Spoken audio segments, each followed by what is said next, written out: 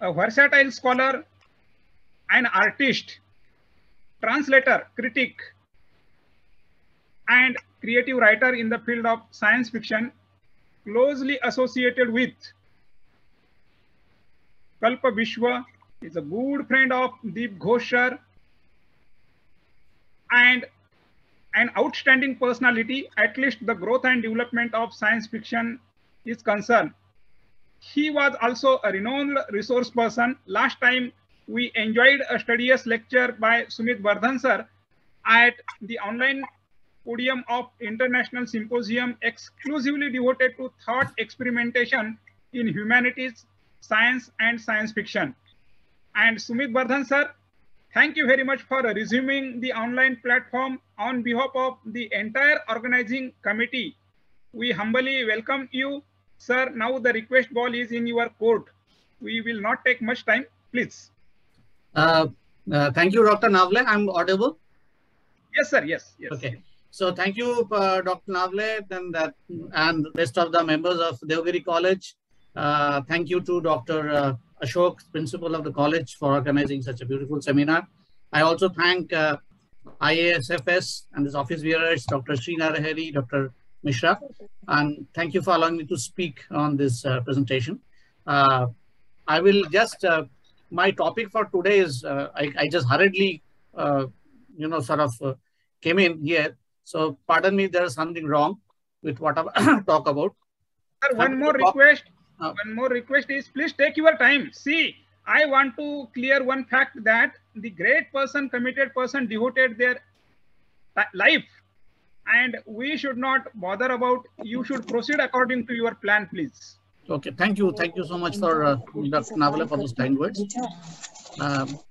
My topic today is just a short presentation of my upcoming book, because I thought that will probably give me an anchor of, what are the kinds of work I am doing. So let me first start by sharing my screen.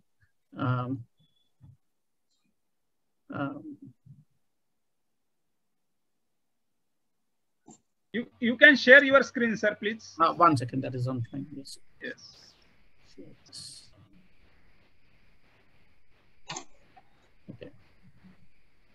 Okay.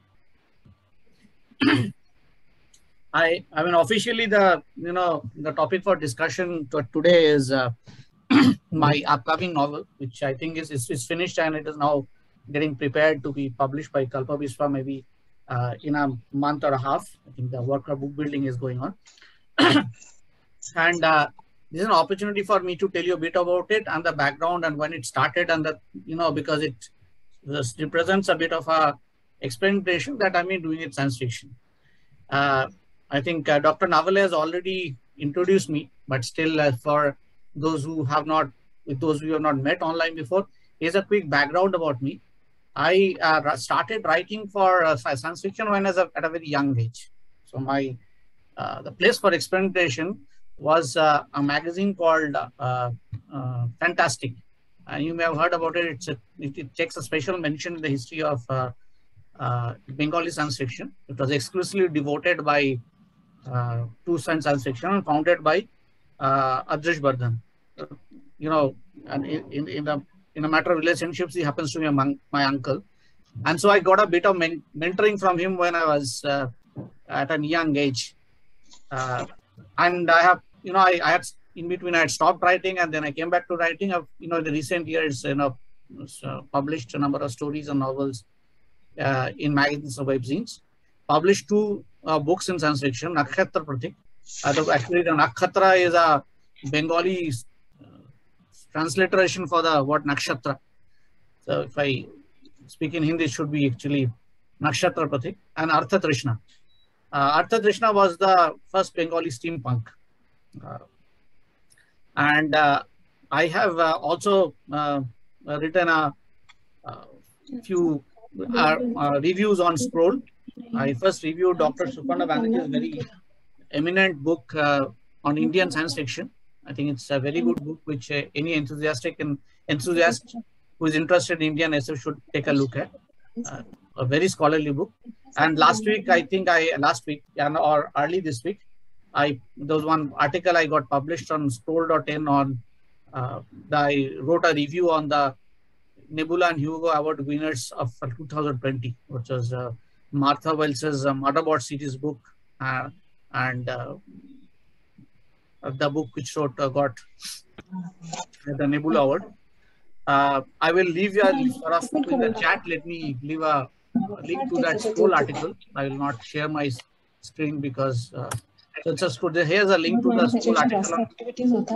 It's a. Can I request someone talking to please mute the mic? Nice. Unmute yourself and continue, sir, please.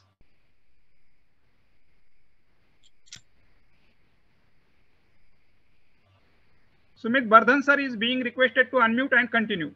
I muted all the participants. Bardhan ji, please unmute. I have unmuted. I had to again start sharing because. Please. Take your time. Okay, so my Artha Trishna was the first Bengali steampunk. I just shared a link, which was my review on the Hugo and Nebula Award winners in Scroll, just published earlier this week. So these are the things that I do. And one, as a writer, one of the things that keeps me sort of on track is whenever somebody tells something is not possible or has not been done. In fact, one of the reasons for writing Artha Trishna was in the group on a social media, I was seeing some posts saying that that you cannot write this kind of science fiction in Bengali because there are not enough history, there's not enough words, vocabulary is weak. And even if you write, people are not going to read this because they have a different taste, so on and so forth. So as a sort of a challenge, I wrote and tried to see whether it was possible to actually write steampunk in Bengali. And I think it did get a good reception. I have apart from writing, of course, I'm a professional in information technology, and my area of work is machine learning. So it gives me a bit of an idea of when these technologies are concerned. I am also a classical musician of the Itwa Gharana. I play the Mohanbi. So let me go back now. Let me go to my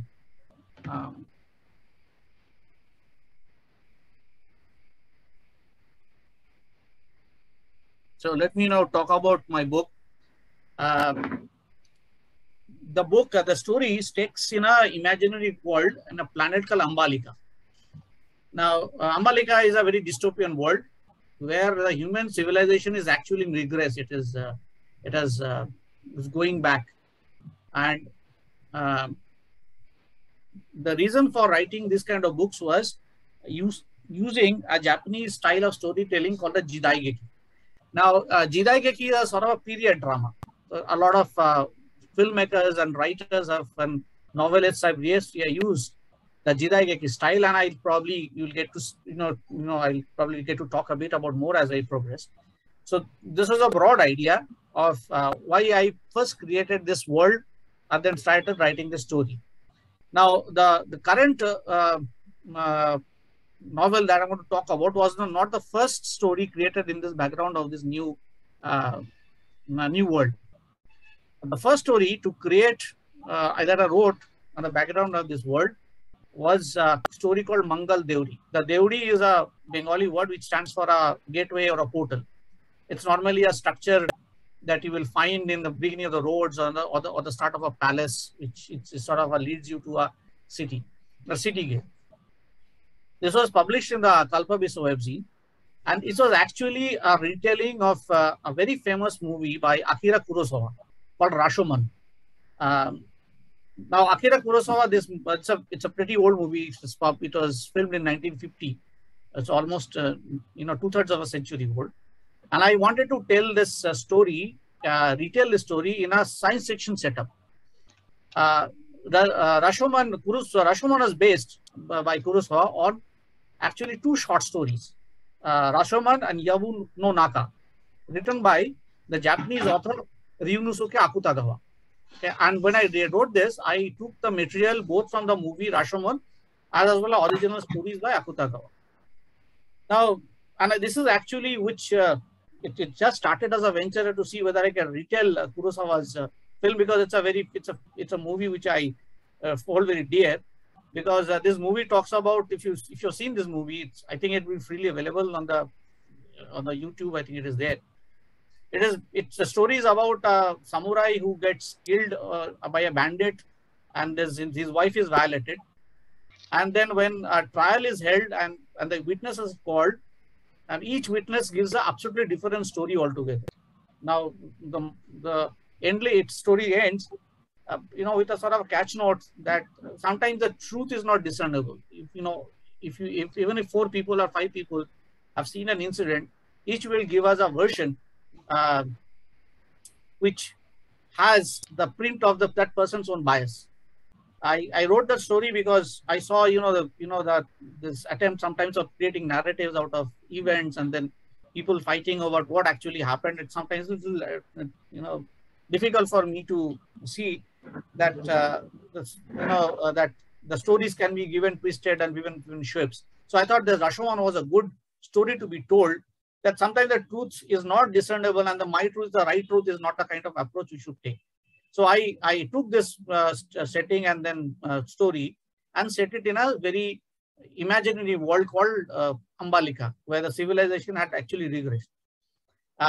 And when I did this story, and because to write the story, I had to read Akutagawa, and which sort of pulled me into the world of Japanese literature. Now here is a short write-up of Ryunosuke Akutagawa. He just lived for 35 years and he died by consuming barbitol. He ended his own life. But he's one of the famous literary figures in Japan. He's called the father of Japanese short story. In fact, one of the short story prizes called the Akutagawa Prize is given under his name. He was born in a period which is named the Taisho period. It is a period when the emperor who ruled Japan was very weak. And since he was weak, there was a lot of political struggle from the old order to the new order, and which led to a lot of political turmoil. So when Akutagawa was writing these stories, it would not have been very safe for him to have written openly. So what he did was he researched the history of Japan, where there are a lot of turmoil in society, there are a lot of fighting, then the peace was not there. And he used those historical settings either to write his own stories, and or he took some classical stories in these eras, like the Heian era, the Edo era, the early Meiji period, where there was a lot of political turmoil, there was a lot of unrest in society, and he told his story. So once I saw this, it gave me an idea that sometimes probably the historical stories could be retold and reset in a different setting, and you could tell your own story and sort of leave a note of caution. Now, before so the question is why did I choose historical literature? Let me share 2 definitions of science fiction. I think definition of science fiction is a very dangerous area. It's like a minefield. So you say something and people are literally get up in arms. But let me share two definitions. One is by Kim Stanley Robinson, which you know more. He has authored of very famous books like the Mars trilogy and the 2012. He's written lots of what is called hard science fiction. Now he says it's a historical literature, but only thing is the history is being written of the future, and it is an explicit or implicit fictional history. And what the history does, it connects the period that we are talking about to our present moment or to some moment in our past. So that the history in the future, history that you are writing is either somehow drawn from our current understandings and current things that we see, or it is drawn from something which may have happened in the past. And John Campbell, one of the biggest names in science fiction, he says, if you are going to be writing science fiction, then your effort should be creating something called a prophetic extrapolation from the known. So you look at the known and then extrapolate it in the future. Now, I know there are many definitions on science fiction. There are ways and means, there are various ways you could define science fiction. But I broadly, and again, as I said, I broadly, it's the whole responsibility is on me. I broadly define science fiction writers in two classes, the Wellesians and the Vernians. The Vernians are onto what is called hard science fiction. We get into the nitty-gritty of technology, look at how things work, look at the mystery of various scientific facts. And then there are the Wellesians, and who are more interested in what's happened to society post a scientific event or post some scientific sports of event which has got a scientific basis. I consider myself to be a Wellesian. My consideration is not the nitty-gritties of technology, but how technology or certain other things can affect society. And I always give this example. Possibly I've given this in my last talk, and I apologize to those who may have already heard it. If you look at H.G. Wells's classic story, The Time Machine, and you look at Time Machine, though the story is named Time Machine, the time machine itself occupies a very little space. How the time machine works, what is the basis of its working, what are the technology, what are the scientific facts, how does it look, very little is shared in the story. The story uses a time machine to transport the protagonist to a place in future where he sees how too much of indolence and the necessity of not struggling has made humanity very indolent. It has lost all its initiative. And not only that, the too much of differentiation between the haves and the have-nots has actually divided humanity into two classes. The Eloi, who live a very indolent, very pleasure-seeking life, and the Morlocks, who live underground, who actually provide all the necessities of life, and as a price, at a cost, they prey on the Eloi. But if you look at this story, this is something that always inspires me, because in here, the time machine, the technology of time machine is very, very secondary. The primary is the story about the state of society. In this case, the time machine serves the purpose of the ship in Robinson Crusoe's story. It just transports the protagonist from one place to another. Beyond that, it has no other purpose. It is what normally in Greek drama you call the deus ex machina. It just is a plot element to just come out of one place, from one place to another. So let me now come to my upcoming novel. The novel is called Asisapta. The word Asi means sword, and Shapta is a Sanskrit word which means cursed. So the whole the story is based about sword play and a person's cursed sword. So without revealing too much, because the story is not yet published, I'll be giving spoilers. So let me tell you a brief background of this novel, and probably give you an idea of my thought process and how I've tried to reinterpret or redo science fiction when it comes in Bengali. Because I always try to look at things in a new perspective and try and do experiment on new things. My first experiment was trying to bring in steampunk into Bengali, and this is experiment is to bring the Japanese Jidaigeki style into Bengali. This is just a promotional poster. It says Asisapta, the story meaning the curse of the sword. Now, before I give you the story, there is one word that I would like to sort of share with everybody. And this is a word called novum. The word was coined by the science fiction scholar Darko Suvin. And he gives a definition of science fiction as a literary device which uses a dissonance between cognition and estrangement. Now, what is this complicated sentence, dissonance between cognition and estrangement? Cognition is what we know about this world, what we are aware of this world, our present, our history, our culture, our civilization, our technology.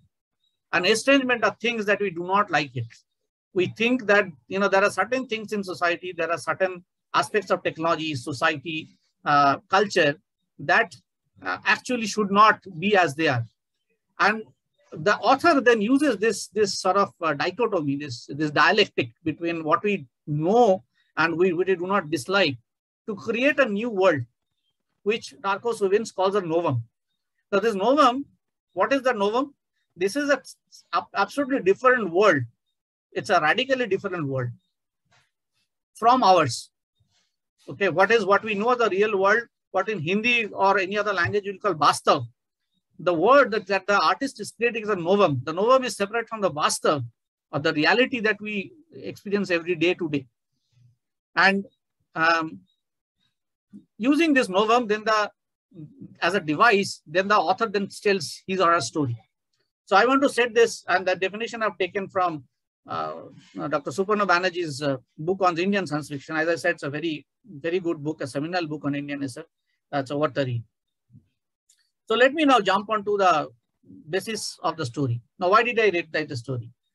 First of all, I think the previous speaker was telling that you have this notion in most of readers in Indian science fiction that science fiction is basically for a children's book, is about children. These are sort of books which are used to make science easy for children, sort of introduce them to the beauty of science, and it is sort of a educational device to take to introduce people to the world of science, to popularize science. I wrote this mainly because I wanted to create something which once for all can be, will be, I hope, labeled as a not for children essay. Very honestly, this is not a book written for children. This book is written for adults, and the contents are meant only for adult eyes. Now, this book also I used, various sources of material. My first source was again a book, again a movie, Japanese movie by producer Kihachi Okamoto called The Sword of Doom. It's a very old movie. It came out in 1966. Now, Okamoto, took the material of his movie from a serial novel. I call it serial because the novel appeared from the period of almost for 30 years, from 1913 to 1943, in various Japanese newspaper and magazines and all. Now, some of the English translations, only few parts are available in English. I could not find more because the story continued even beyond what Kihachi Okamoto showed in his movie Sword of Doom. The name of this book, this novel was written by Kaijan Nakajato, and the name of the book is, the story was Dai Bosatsu Tage, which means the Great Bodhisattva Pass. The actual story, in the actual story, there is a mountain pass called the Bodhisattva Pass, and most of the story, the historical story, takes around the pass among the protagonists who either live there or are passing through that. However, when I wrote the first story in the world of Ambalika and using Kurosawa's movie, I just retold it in a different setting. This is not a retelling. This goes a step beyond, and I have rebuilt it. I have taken the material as a core of this story, but I have put things that I have taken from other sources. So it's more of a rebuilding rather than a retelling. Now, though Naka, the movie Sword of Doom and that it's a story on which is based was the main influence, there have been other influence. The book has a lot of philosophy on fencing, okay, and sword fighting, and those philosophy comes from a book called Gorin no Sho, or the Book of Five Rings. This was written by a Japanese author in 1643. His name was Miyamati Musashi, and he had a fencing school, and he has given a lot of techniques of sword fighting and fencing. So some material is sourced from that. I have also put some Lovecraftian horror in this book, and Lovecraft has one of the Lovecraftian deities is a blind god Azazoth, and who is a sort of epitome of chaos. He introduces chaos, is a lord of chaos. So I have utilized a bit of the we have Lovecraftian horror from it to introduce chaos in this story. I have also, sourced my material from number of haikus and death poems from poets such as Sengai Gibbon, Shusei Ajiro, and those are sort of mixed into the story. Very difficult to sort of take this out. I have read it and interpreted, and somebody wants me to point out also where I've used them. It is very difficult. But one source, and haikus are pretty well known that they're sort of couplets which has got 2 or 3 lines. But one typical type of literature is called, in Japan, is called a death poems. Actually, these are mostly, these poems or short couplets were written mostly by the Zen monks or samurai warriors when they knew that death was near, and they wrote of the ephemeral nature of the world and the journey that which are coming. So this also became a sort of inspiration for me to look at death through their eyes. So these were some of the sources. There will be other also, sometimes very difficult to even point them out. Now, what is now? Let me, since come to world building and the novum. What is my novum? What is my world? It is the stage or the novum on which the story is getting executed is a planet called Ambalika. Now, man has traveled across the stars to this planet and settled down there, and they find that there is the remains, the ruins of an alien race. The alien race is nowhere to be seen, but the structures, the buildings made by them, some of the technologies are scattered on the planet. And I did not again use the word alien. Now, I have a habit of making up words. I do not know it's a good thing or a bad thing, but one problem was that when I started writing, I found that there was not too much of technical words, or the words were not very suitable to literature. I mean, one word for alien in the translated is Vingrahi. Residents of another planet, but somehow it sounded a bit odd to my ears. So I created a word called Bhinnar. Bhinna, is different, and Nara is man, so I get Bhinnar. That's a word that I create. Now, in this society, in this planet, after the human beings have reached, they have regressed.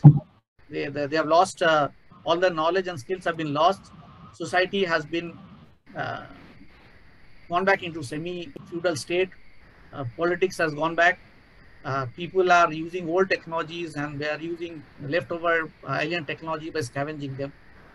Now, why I created a world like this is as a sort of caution. As I said, from Darko Suvin's example, that the novum comes from cognizance and that estrangement. The estrangement, for my estrangement, comes from the fact that society is like a human body. That human body, if we do not care for our body, if we are not taking care of our hygiene, if we are not taking care of our health, this body will fall apart. It's the second law of thermodynamics. The world goes from less chaos to more chaos. So society is also like that. If you just let it be there and do nothing to fix it and then manage it, it could also fall apart. In this world, this rule of law is almost vanished. It's almost, people live by the sword. It's might is right. And in this world, iron is not in sufficient quantity found. So people are using a kind of glass which I've named Ispat Kanch, or steel glass, with the technology they borrowed from whatever leftover alien remains were there. People have forgotten use of guns. Warfare has reduced to medieval style sword play. And it's a world that has almost fallen back to medievalism. It has regressed. Men who have traveled the galaxies to reach the world now have sort of gone back. Instead of progressing, they have regressed. Now, if you think this is not possible, I would like to draw your attention to the fact there has been actually many civilizations in history. Etruscans, Harappans, who after living, reaching a pinnacle, have just vanished, and not much is known about them. And for society to come back to that level of civilization took even hundreds of years, if not thousands. And there are many. So that was my dissonance of the world I know. There are very strange creatures that I created for the story. The main animal here is the camel ape, which I did not write here. I call it Utiya Bandar in Hindi. It's a camel ape. It's an ape-like animal which moves around and has a body of like ape, and the head and neck are like a camel. Then there's a megafauna which looks like a deer, which sports a pair of whiskers. So they call it a Mahamriga. And the word Kaisari comes from Kaisar, which is a former emperor of Germany, who had a thick pair of mustaches. then a cat which looks a bit of like a kite, and then a colored beast which long neck, it's used like a horse or a mount by the humans, named it Gribin from the word Griva, which it means a neck. And there is a buffalo like animal, blue colored, which uses a beast of burden called the Nilkanta Mahish. These animals appear in the story. So what are the main themes? But apart from all these things which are nice to know, which gets a sense of awe, wonder, which are the main things. The main themes that I wanted to address is here. Either the force of chaos can destroy a society from within. It just exploits the fault lines and puts man against man, creates a lot of problems that can go between various parts of society and can destroy society from within. And the civilization is not unidirectional. It doesn't, since we are civilized, technologically progressed today, doesn't mean we'll keep going in the same direction. There has been in the past and in the future, it's possible that civilization can regress. I took the philosophy of fencing from the Japanese fencing book. I looked at the concept of shunya, which is a Buddhist concept of non-existence. I took, it's very briefly, I touched upon one of the concepts in the Nasadya Sutta of Rigveda, Nasadya Sinno Sadasitta Daning Nasidrajo no Vyomana Paraviyat, which a beautiful sentence which means there was neither existence nor non-existence. There was not air, not space. What was there? So that's probably a concept of shunya. Shunya doesn't mean zero over here. So I end by giving a few quotes. I translated them in English because it has some philosophy of fencing and some politics. So one of the teachers says, "Do you know what is the similarity between the philosophy of Mahakala and the sword? Both of the purpose is to destroy the sense of I in man. So the philosophy as well as the sword will destroy the I in you." If I said in a very satirical way. In another character in the same story says, in politics, ideals are a burden. They pull you back, preventing progress. Politics has a single goal: capture power and enjoy this world with this power. I mean, if I said in a very joking manner, in a jocular vein, we have the Sanskrit phrase called Veera Vagya Vasundhara. I think now it has become politics Vagya Vasundhara. So I probably wanted to bring that in. Here is the cover of the book. It's illustrated by a famous illustrator whose name is Omkarnath Bhattacharya. He's been kind enough to illustrate my book. Took a lot of trouble in creating something which fits the story. And so that is all about from me. Thank you for, again, all of you for listening to me patiently. And thank you, Dr. Navale and Dr. Srinarahari, Dr. Arvind Mishra, members of Devgiri College, IFSS, for allowing me this platform to talk to you. Thank you. Thank you, sir. Thank you very much, Honorable Sumit Bardhan ji, for a very fruitful discussion. We are eagerly waiting for Honorable Dr.